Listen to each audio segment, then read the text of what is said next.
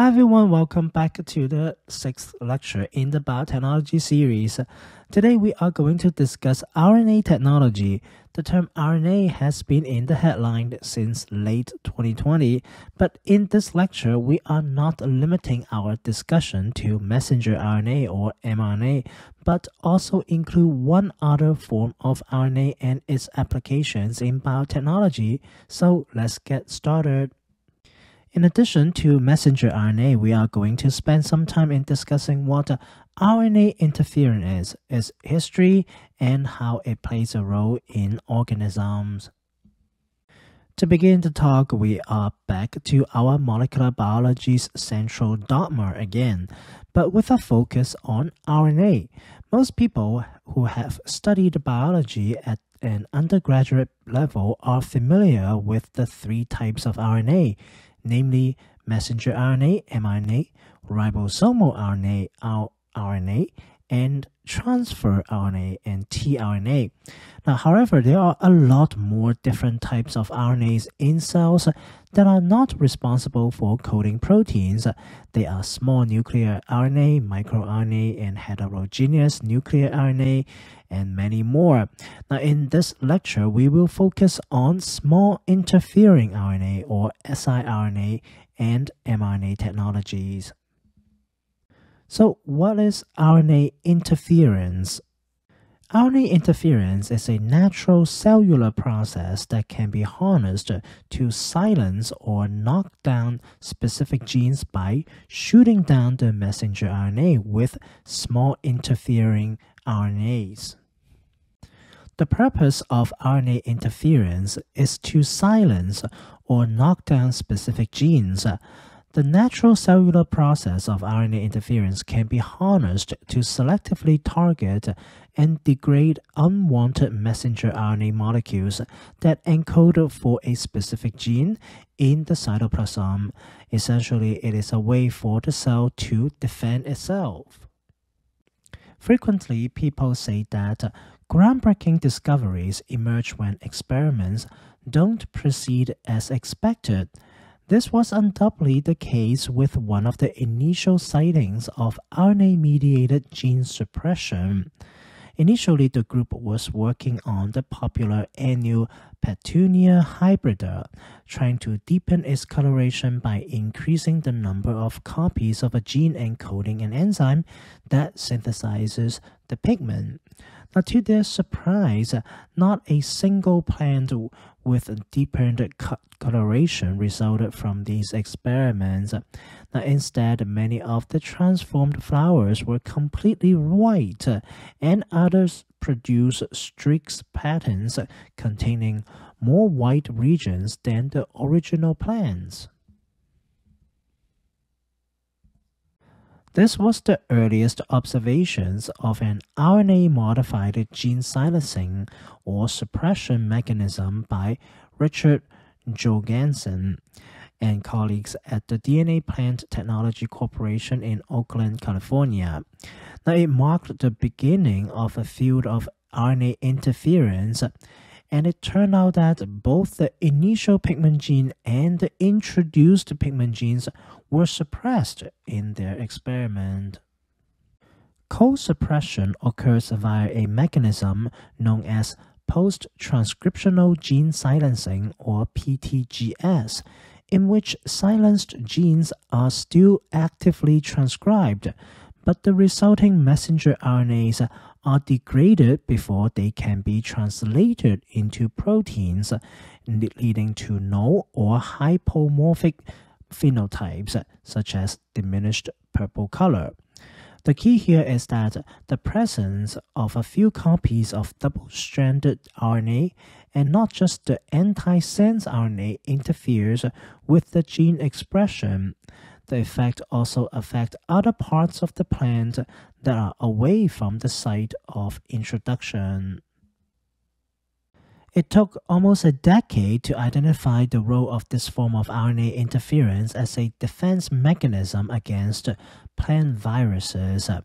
Now, scientists Dr. Fire and Dr. Mello later discovered RNA interference in C. elegans while attempting to use antisense RNA in a whole animal. Now, C. elegans is a small free-living roundworm. Even though it is small, it is still an animal by definition. Now, they have shown that double-stranded RNA molecules can silence a gene by eliminating the messenger RNA corresponding to that gene. Their discovery awarded them the 2006 Nobel Prize in Physiology and Medicine.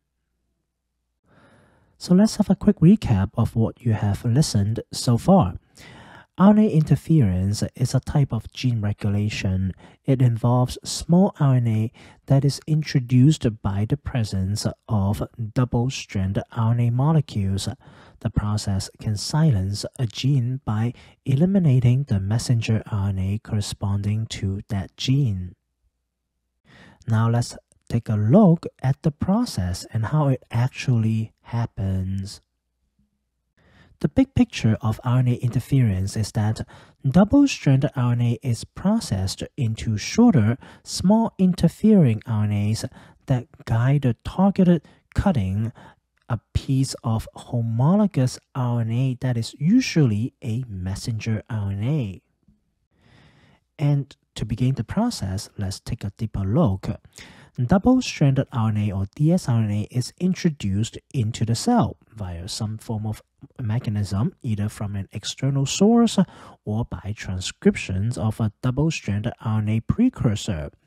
Now, the double-stranded RNA is cleaved or cut by an RNase enzyme called dicer into small interfering RNAs or siRNAs with both sense and antisense strands, meaning the forward and the reverse strand. Now, these small RNAs are typically between 21 to 25 nucleotides in length, with 2 to 3 nucleotide overhangs, as shown in the figure here. One strand of the siRNA duplex is then loaded onto the RNA-induced silencing complex, commonly abbreviated as RICE, which consists of an organoid protein and other accessory proteins. Then the double-stranded siRNA is then unwound. The antisense siRNA acts as a guide for RICE, and the RICE complex binds to the target messenger molecule that has a complementary base pairing with the siRNA. And finally, the target messenger RNA is cut by the organoid protein, leading to its degradation and/or translational repression. RNA interference is a powerful tool for genetic research and has several advantages over traditional methods of gene knockdown or knockout. Now, first, it is selectively targeting. RNA interference allows for selective targeting of specific genes or transcripts, making it possible to study the function and regulation of individual genes in complex biological systems. Second, it is fast and efficient. This technology or this method can lead to rapid and efficient knockdown of gene expression, often within hours of introducing the small RNA molecules. Now, it is also reversible. This process is a reversible process, making it possible to restore gene expression by removing or inhibiting the small RNA molecules.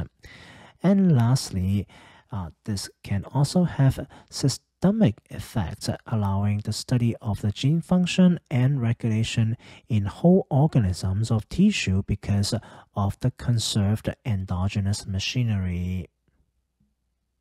RNA interference has a wide range of potential applications in basic research, biotechnology, and medicine.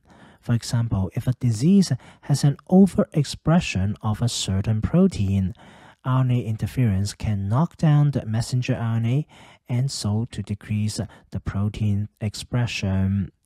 And for plants, RNA interference can be used to engineer new plant metabolic pathways with fine control of protein expression. This may lead to increased agricultural value of fruits, such as making them to ripen earlier and with a shorter growing time. But why do plants and animals have this RNA interference machinery in place? In addition to RNA interference gene regulation, it can be a cellular mechanism to defend against foreign DNA and RNA. RNA interference can target and degrade viral RNA, providing a defense mechanism against viral infections. It can also silence the expression of transposable elements, such as DNA sequences that can move around the genome and potentially cause mutation or genome instability. And lastly, RNA interference plays a critical role in regulating developmental processes such as cell differentiation and patterning by controlling the expression of key genes. Here are some of the takeaway key points from this first part of the lecture. RNA interference is a valuable research tool both in cell culture and in living organisms. The most widely held view is that RNA interference evolved to protect the genome virus. Now, among all approaches to genetic modifying plants, RNA interference shows a greater potential for crop improvement and sustaining production and productivity. Now let's wrap up this lecture with a very brief talk on messenger RNA technology, which is a term that most people have heard and experienced since 2020. Now I know this is a rapidly evolving field, and here I'm only presenting a snapshot of the established knowledge from a technical standpoint. The idea of using messenger RNA as therapeutics is not as new as a lot of people believe. Now, in the early 1990s, researchers discovered that messenger RNA could be used to produce proteins in cells outside of the body. However, it was challenging to get the messenger RNA to enter cells inside the body where it could be used to produce proteins. Now, in the early 2000s, scientists began to explore ways to overcome this problem. They discovered that by modifying the messenger RNA molecule, they could increase its stability and enable it to enter cells more easily. They also found that by incorporating nucleoside modifications, they could reduce the immune response that was often triggered by messenger RNA. Now, simultaneously, different teams of scientists were looking for ways to deliver messenger RNA into cells. Among all of the tested RNA delivery platforms, lipid nanoparticles are the most versatile. Now, lipid nanoparticles are small spherical particles composed of a lipid bilayer that surrounds and protects the messenger RNA molecule. The lipid bilayer is made up of a mixture of phospholipids, cholesterols, and aminolipids, which are chosen based on their ability to form stable and biocompatible nanoparticles. The messenger RNA is encapsulated inside the lipid nanoparticle, which protects it from degradation and helps it to enter cells. The lipid nanoparticle can bind to cell membranes and fuse with them, allowing the messenger RNA to enter the cytoplasm of the cell, where it can be translated into the desired protein. After the messenger RNA enters the cytoplasm of the cell and gets translated into proteins, the fate of that protein will depend on its origin. If the protein is native and recognized as a self-protein, it can perform its function as intended. However, if the translated protein is non-self, such as from pathogens and cancers, it will get broken down into peptide pieces and presented via the MHC class 1 molecule. Now subsequently initiate adaptive immune responses with the mechanism we talked about in the Immunology Series Lecture 6. So if you need a refresh on that concept, please check that out. Another potential use of messenger RNA-based therapeutics is as a preventative treatment for recent exposure to viruses. Now, in this case, the messenger RNA will code for a therapeutic protein such as a monoclonal antibody instead of a non-self antigens. This way of delivery may have the potential to replace the direct infusion of therapeutic antibodies. This technology is in the clinical phase of development. Let's have a conclusion of this week's topic. This week, we explored CRISPR technology and how it used guide RNA to protect bacteria from invading bacteriophage genomic materials.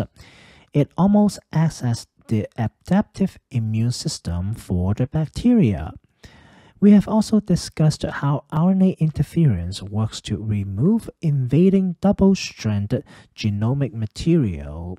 Both of these play a huge role in biotechnology applications, where the ultimate goal is to alter protein expressions in a cell or an organism through genomic regulations. And with mRNA technology, the ability to produce therapeutic proteins could have the potential to change the landscape of monoclonal antibody therapies as we know it. Now, when therapeutic proteins such as mAb are produced inside our body or our cells, the cost of the therapy would be much lower than the current standard method of antibody production. Messenger RNA synthesis is also an in vitro chemical process with no batch-to-batch variation. It is also relatively easy to change the messenger RNA sequence to adapt to new proteins.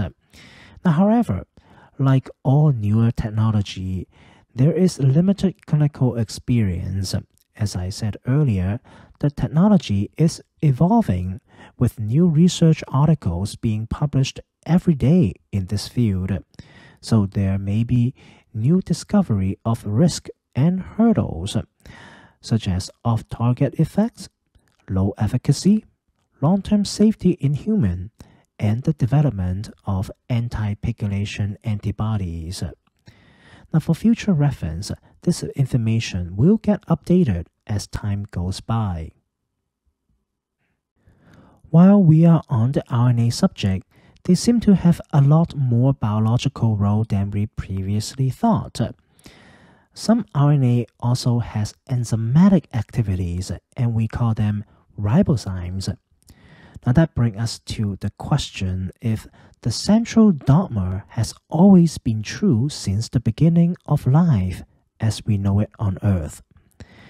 So, coming up next in the Biotechnology series, we will explore topics related to ligand evolution and see how this methodology leads to the important discovery of therapeutic proteins, and as well as allowing me to get my PhD. So, stay tuned, and I'll see you next time. Take care. Bye.